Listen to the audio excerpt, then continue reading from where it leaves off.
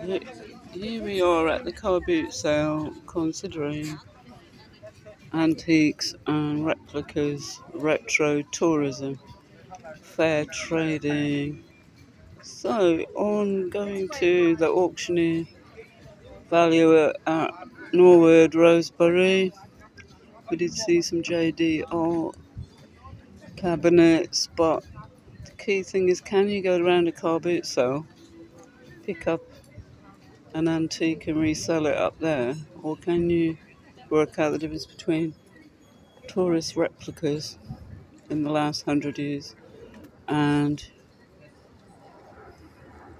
antiques? The antiques were genuine craftedness from all the villages around the world.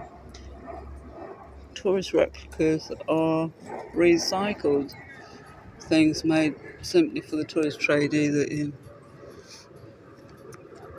Penzance or Cairo or Addis Ababa or Kingston, Jamaica,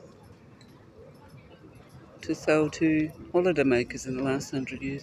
There's a real difference between recycling, upcycling, and trading, fair trading,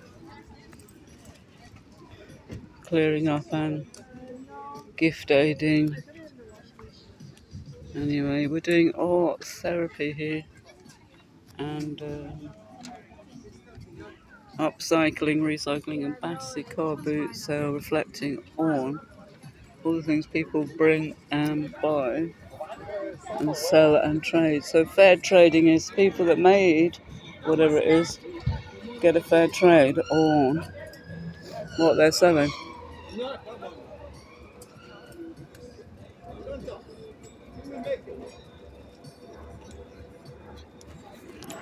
Anyway, let us know what you think about fair trading, upcycling, recycling, and the difference between retro, tourist, replica, and traditional antiques. If you can find a traditional antique in a car boot sale charity shop, upcycle it, do it up. You can take it onto Etsy or these proper cash in the attic roadshows and get your extra 500, 1,000 quid, depending if you're good at that. Or you can just have a moment of total gift aiding everything for £1. We're selling stuff here for the Spiritual Association of Great Britain for healing and bereavement counselling. A lot of people, when they're bereaved, get given a huge amount of peculiar inheritance things and don't know what to do with them. Okay then.